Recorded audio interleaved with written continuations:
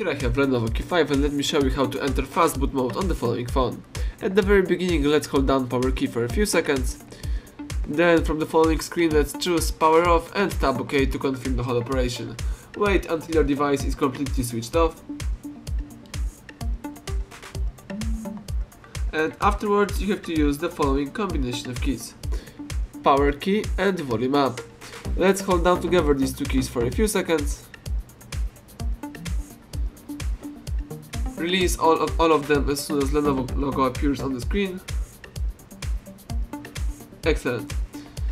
The MMI test and MMI menu just pops up. Let's choose from the following menu Fastboot.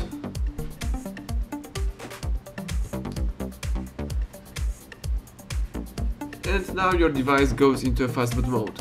You can connect your device by using micro USB cable to your PC to install Fastboot drivers, or you can simply quit this mode by long pressing power key. So let me show you. Keep holding power button for a long time and release power as soon as phone goes black. Now the device is resetting and rebooting. Wait a few seconds.